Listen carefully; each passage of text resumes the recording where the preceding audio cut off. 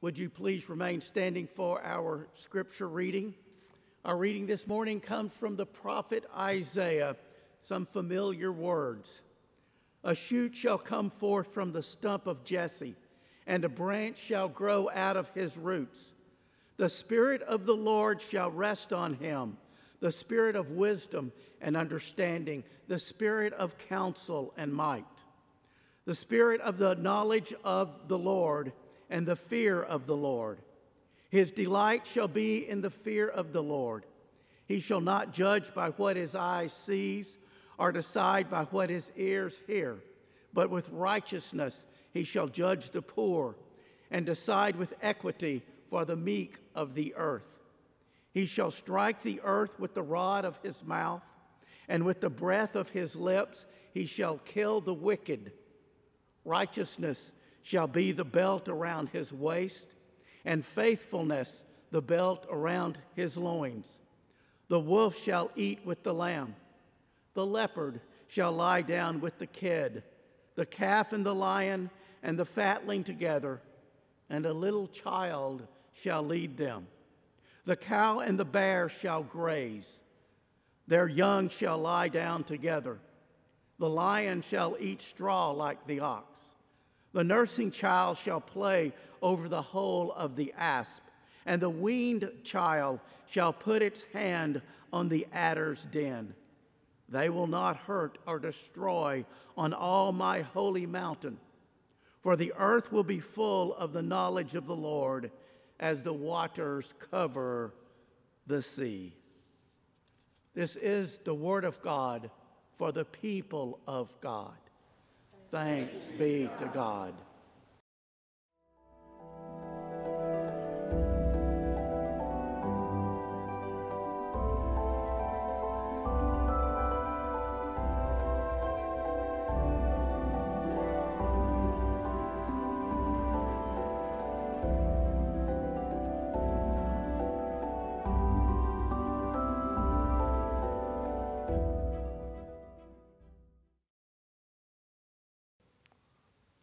Friends, please join me in a spirit of prayer.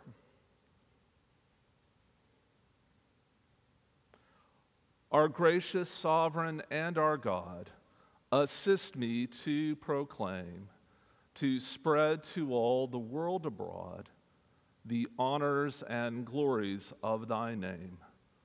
Amen. Between the turkey and the football games and the other things that make Thanksgiving, maybe a fewer family and a little bit more apart, did anybody else notice the rain? Right? I was watching the rain the other day and thinking about it in light of this text as it kind of came down there in the backyard, and I saw it just kind of over and over. I got thinking about water and all the water in the world. You know, water's such a precious thing in so many places on the earth, something so desperately needed for life. And what we know is that if you can get a little soil together and a little bit of water and some sunshine and a seed, something almost always grows. Water in the Bible is often a common metaphor for the wisdom and knowledge of God. And here Isaiah, speaking to people that he believed had forgotten the scriptures and left behind the text, paints an image, a vision, a sight unseen by many of them, to say that somehow the righteousness of God from Scripture will so overflow the people of God that it will be like drops of water in the oceans of the world, covering the face of the earth in water. That somehow the wisdom of God made known in the hearts of believer will make a new creation in every heart, so much so that it will overflow the world with God's love. Did you look closely at the rain? Do you believe that such things can happen? Isaiah lived at a time where the Holy Land, where he lived, had been divided into a northern and southern kingdom. The world around him was being laid waste in a desolation. A process was beginning when the people of God would become a conquered people. And for 750 years, from the time of the Assyrians all the way through to the Romans, they didn't even get to have their own voice in international affairs, always being a proxy kingdom during that time.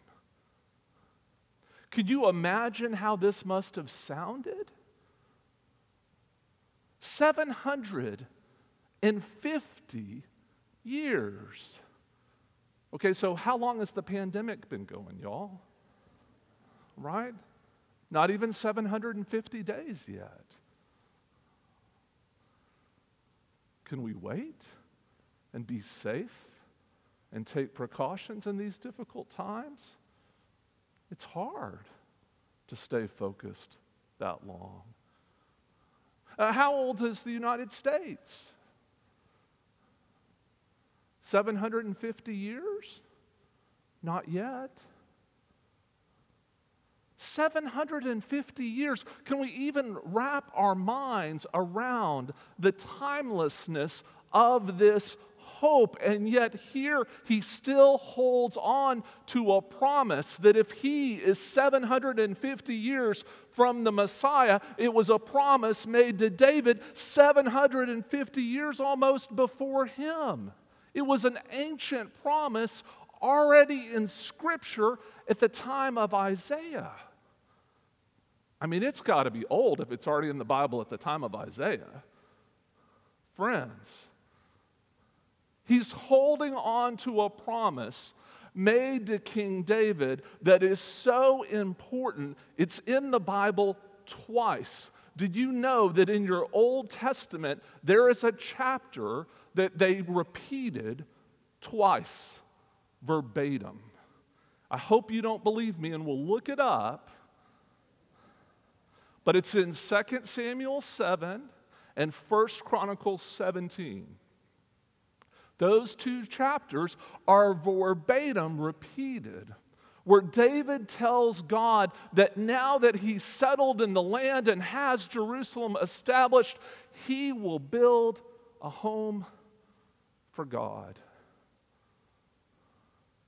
And God, going to Nathan, sends a prophet to interrupt David and take him back off his high horse and say, "Who are you to establish me a house?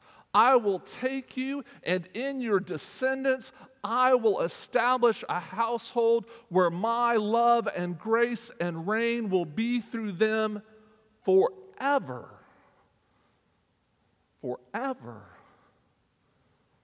Not 200 years. Not 300 days. Not 750 years.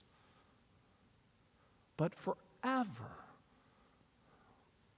And now with the Syrians invading from the south, the north already split off, the world around them seemingly being made into a desolation, the first 11 chapters of Isaiah tell us that it will be as if every tree in the forest has been cut down and laid waste. Have you looked at a forest? Been to East Texas, anybody? How about the Muir Woods? Some beautiful trees up there, right? Big. All of them will be chopped down, he says. And then out of a stump, the stump of Jesse, right? All the kings at the time were running around saying that they were of the house of David because of that promise. And he said, well, really the one coming is from David's father. The hoped-for one promised in 2 Samuel 7 and in 1 Chronicle 17, God says, they will be like a son to me. I will be their God, and they will be my son. And the people will follow me, and righteousness will so flood their hearts.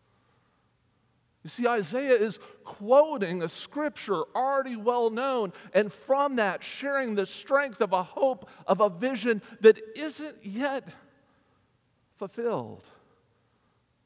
And in fact, the more time goes on, the further away, the further back it seems, the less possible living into it would appear.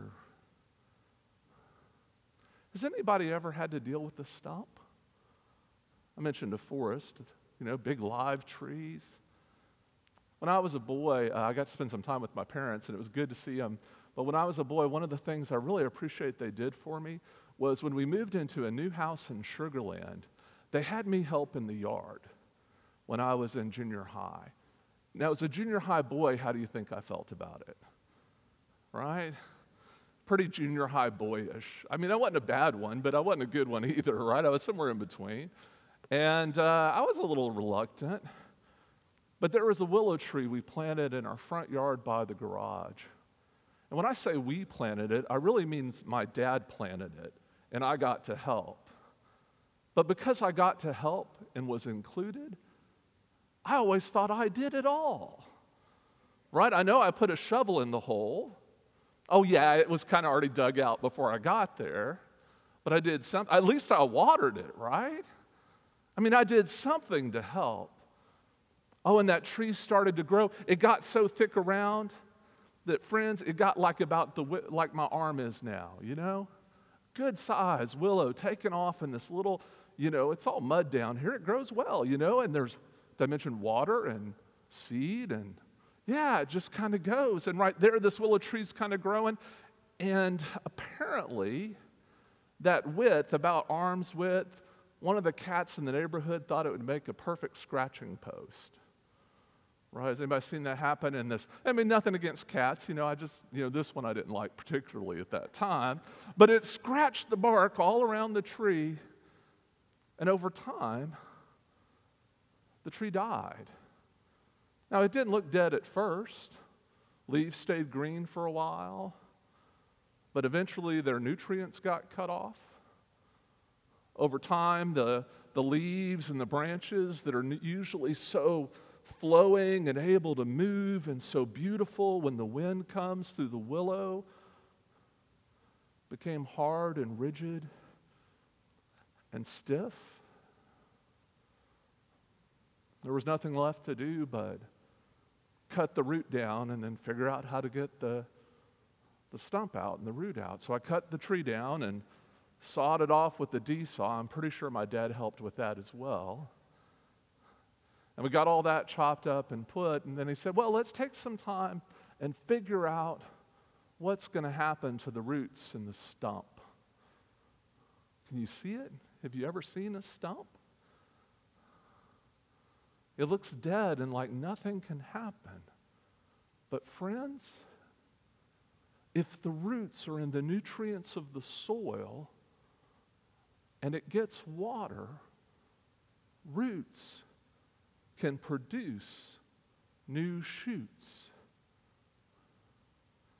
And there was a shoot that came off one side of the tree. And my dad said, Brad, let's hold on a little bit and hold off a little bit. And a few other shoots tried to grow, and as they did, we had about 5 going up, and my dad said, Brad, pick one. Which one looks the healthiest and most viable? And so I trimmed back the others. And when you went back about 10 years later, there was this beautiful, beautiful willow tree that now was wider than my leg is round. I could probably have both of them in that trunk. And the only thing that was unusual about it is how it kind of jogged to the right before it went up there at the base.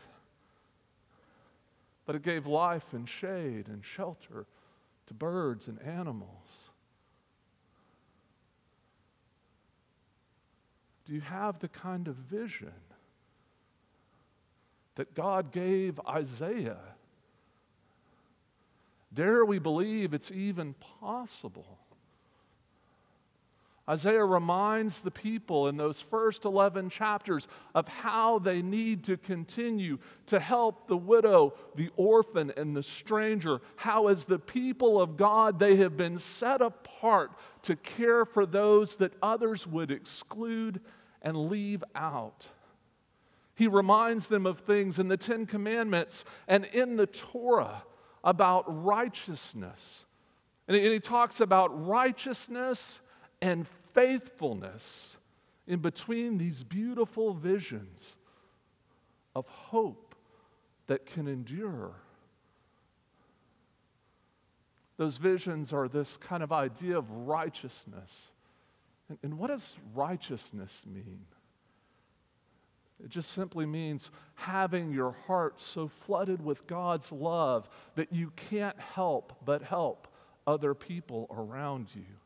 It's being so overjoyed by what God is up to that others seem unable to see or understand that you can't help but ask, Lord, I know this is messed up. I know this world isn't right. I know there are things going on, but help me be a part of your will for the world. For I believe in your promise, your vision, that indeed, like the water filling up the oceans, that your love and righteousness might yet fill our hearts and overflow so much that all who are thirsty might yet drink. And faithfulness, friends, faithfulness is easy.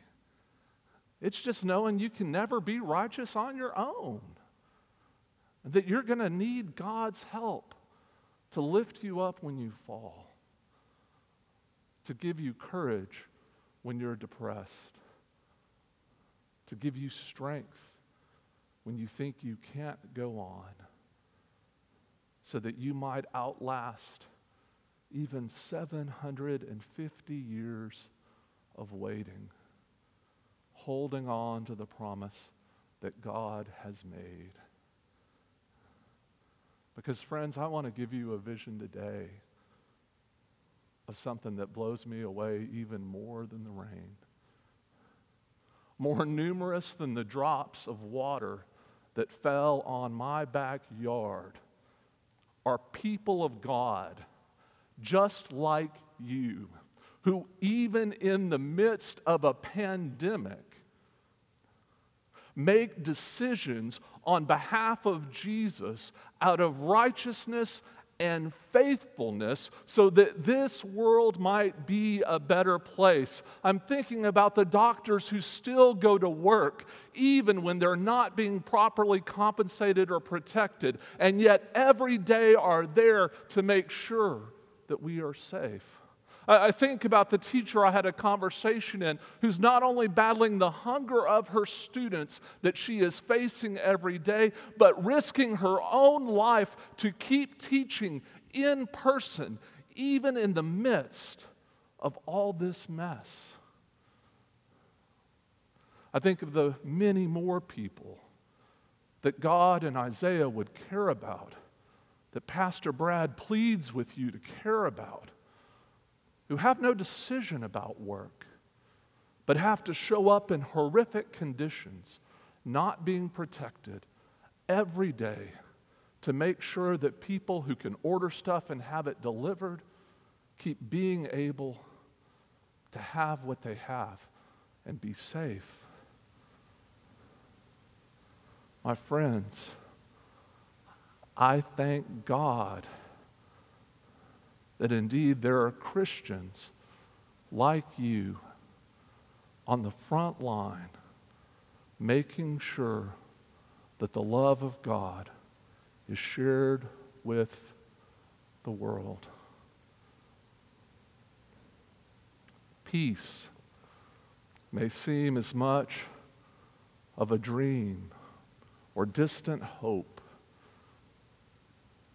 as a forest of trees and a stump growing, as water in the ocean. But I want you to know that the promises of God for peace in our world begin with the decisions we make every day and how we live our lives and love those around us.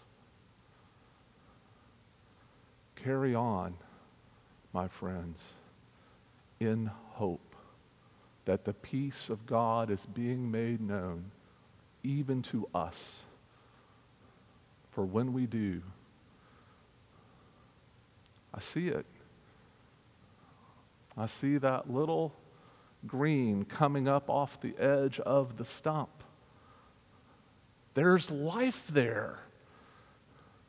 One day a tree can grow that will indeed give shelter from the wind, strength in the storm, and peace to those furry friends. Amen.